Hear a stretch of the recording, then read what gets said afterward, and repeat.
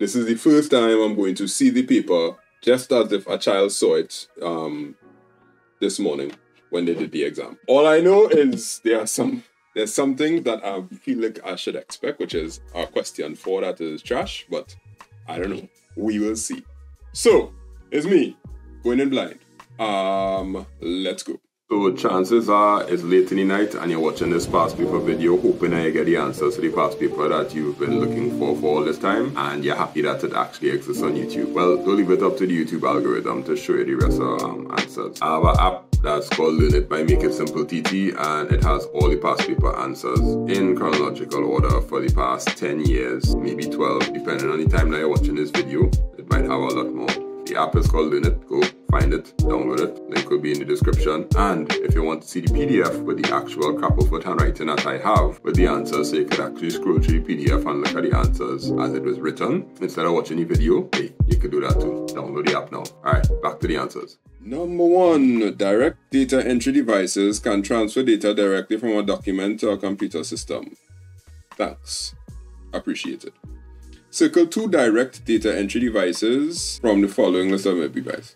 Okay, so you can transfer data directly from a document into a computer. So if it's going from a document into a computer, we have to choose the ones that 2 direct data entry devices. A barcode reader will be considered a document because it's a bunch of lines, and an optical mark reader because that's an actual document. So the barcodes will be like, all the lines that as basically like a document, and an optical mark reader is a page that reads these spots on it like a multiple choice. So I'll say barcode reader and optical mark reader. Good. Name an application in which any one of the devices circled in A part 1 is used, and describe the type of data that's captured with that device. Alright, so I'll go with both of them, just in case it was both. So if I say barcode reader, barcode would be grocery items, and the data that's collected from the barcode would be a product number. Because essentially a barcode is a number. If you could choose either this one or you could choose the next one. So if you say questionnaire, no, it's a questionnaire, say multiple choice exam. Say MCQ exam, it would read answers. No, yeah. The optical mark reader, sorry, the OMR, what I want to say is OMR will be used for a multiple choice exam. OMR. Right, if you choose OMR, MCQ exam, the data will be the student answer. Right. Toys and all that kind of thing, all that stuff, yeah, whatever. But the point is, it reads a particular number, a product number, some kind of thing like that, right? The OMR, it reading marks from a paper. Turnaround documents are popular automated methods of data entry. Now let me tell you about this one time. The list of topics said computer fundamentals. Computer fundamentals have input and output devices in it. Yes, that is true. Turnaround documents, however, is part of information processing. So they lie. I consider that a lie, because if you have turnaround documents, that is actually part of the information processing part of the syllabus, not the fundamentals part. So in my view, they already misled the students with the list of topics by putting turnaround documents in here. When the students told me about it, I was like, what? Nah, they mad. That's information processing. But nonetheless, you studied everything, because I did say you have to study everything. Don't depend on the list of topic too much. But yeah. So anyhow, there you go. Describe what is meant by a turnaround document. A turnaround document is a half the document. Why can't I write half? H-A-L-F. Half the document is pre-printed by a computer, and the other half is filled out by a human. Right? A turnaround document will basically have your name, your address, your blood type, whatever. And then at the bottom will be like things that you have to check off. Yes, no, maybe, whatever. That makes it turn around faster because they don't have to fill over all the information unnecessarily, right? So that's in a sense, that's what a turnaround document is. Explain how data is captured from a turnaround document. There are 2 ways you can capture data from a turnaround document. You could use an optical mark reader.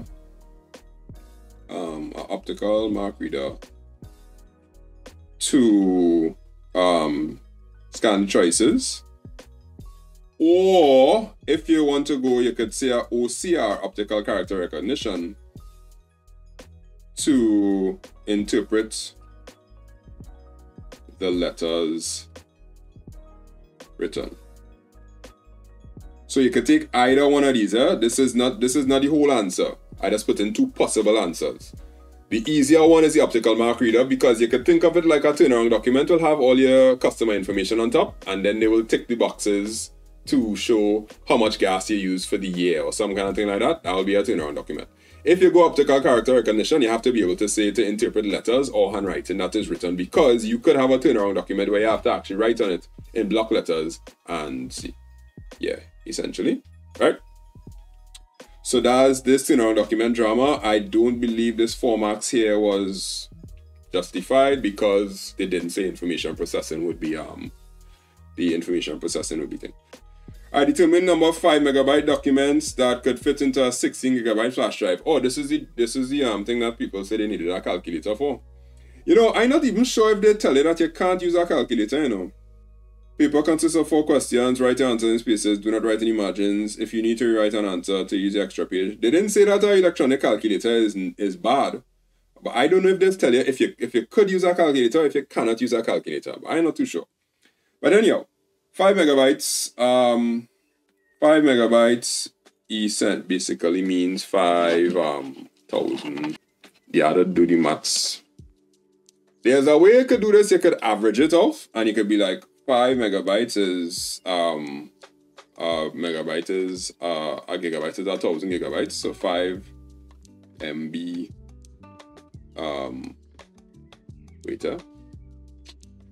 I wonder if they really wanted to multiply by 1024, because really and truly 1 gigabyte is equal to 1024 megabytes, right? I am not 100% sure if they are wicked enough for 2 marks to make you multiply 1024 by 16 and then divide that by 5. That would be real wicked. Because how you going, like, why would you force people to multiply by 16? I want a sense. I kind of feeling like they just wanted to divide 16,000 divided by 5, right? I feel that's what they wanted to do. Because it's 2 marks. Because you can average it off 16,000. That's 16,000 megabytes, because you're basically saying 1 megabyte is that, right? So 16,000 divided by 5. And if you divide that, you'll get 5 into 16 is 5 3s. 3. Remainder 1. And then you get 2. So you should get 3,200 here, right? Now, if you were to multiply 5 by 1024 and multiply 16 by 1024 and divide the 16 that you get by 1024 divided by 5 by 1024, you'll get the same 3,200. But we basically rounded down to 1,000. I cannot see them getting vexed if you use 1,000 to round off, as opposed to the 1024 to do the calculation. I can't see them getting vexed at that. So let me just say 3,200 is the answer. But they clearly said show all working. If these people are wicked enough to make you have to multiply 16 by 1024 to get a large number that I'm not going to work out right now, and divide it by 5 multiplied by 1024, then, well, I don't know, right? So you'll still get the same 3,200, but whatever, yes. Moving on. It's 2 marks. I'm really not going to spend all that time working out all that maths just for 2 marks. Clearly, 3,200 is the answer you're going to get. Alright. Consider the following paragraph. This is the word processing question. A printer is an output device and a computer system used to print hard copy output. Yada, yada, yada, stuff. State the steps in the correct order required to find the number of words in the paragraph above using a word processing program.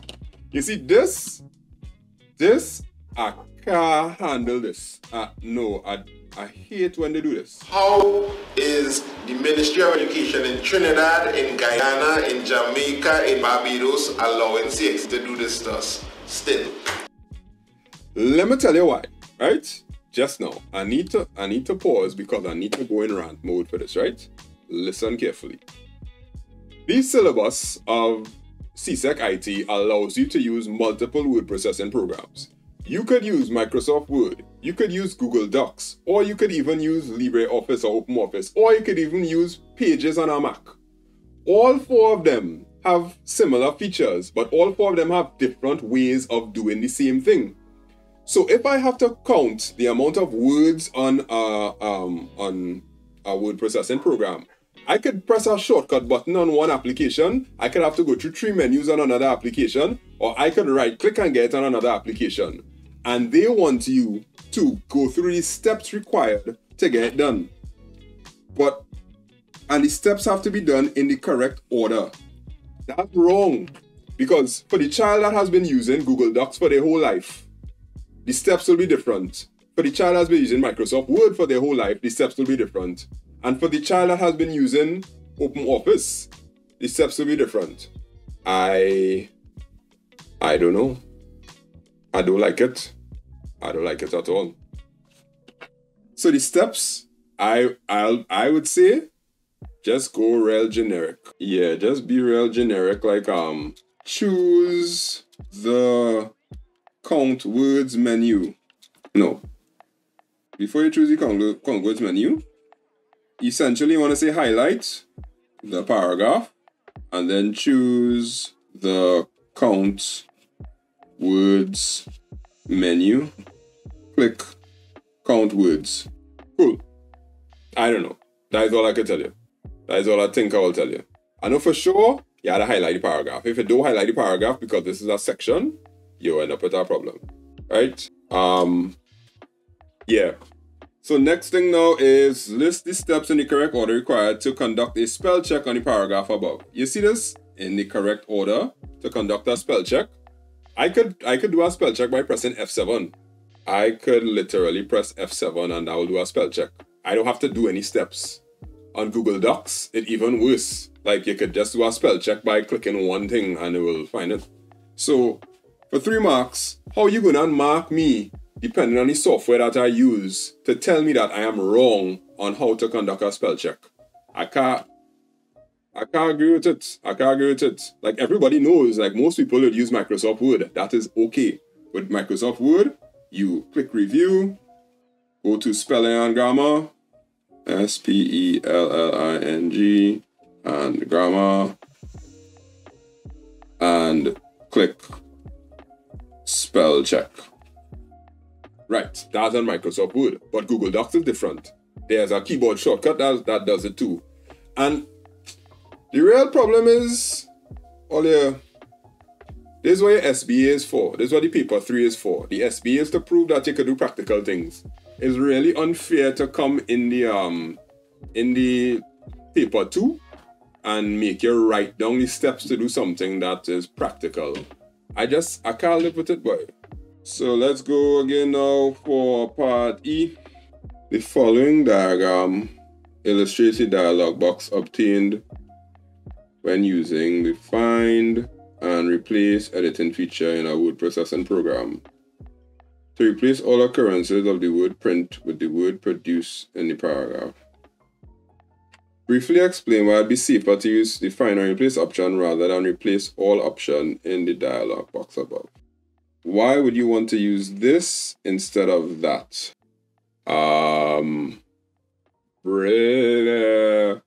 Why would you want to use replace all occurrences of the word print with the word produce in the paragraph in here? Briefly explain why it'd be safer to use replace option rather than the replace all option. Okay. All right. The replace option would replace only in the selected paragraph while what, boy? Replace all would replace in the whole document. I don't understand why the children tell me this thing was weird. They came out and I was like, sir, this weird. It weird. And I think I think I understand why. Briefly explain why it would be safer to use the replace option rather than the replace all option in the dialog box above. The diagram illustrates that are obtained when using the find and replace editing feature in a word processor program to replace all occurrences of the word print in the paragraph D on page 5. So you want to replace it only inside that paragraph. But this question, this question has some issues. Briefly explain why it's safer. Essentially, replace would replace each one by one. Every time I click replace, it will replace one by one, piece by piece. Replace all would replace in the whole document. Okay, it's 2 marks, so we'll see how that goes. Outline the steps needed to replace all occurrences of the word print with the word produce using replace all option in the outline the steps needed to. Now I'm concerned. Why would they want it to outline the steps needed to replace all occurrences of the word print with the word produce using replace all option in the dialogues? Okay, step 1, type the word in define what, then type into, and then click replace all. That is what I want. Okay. Type the word print in the find section.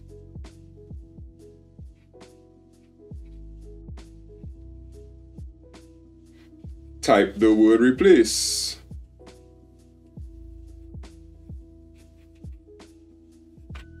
in the, what's the next section?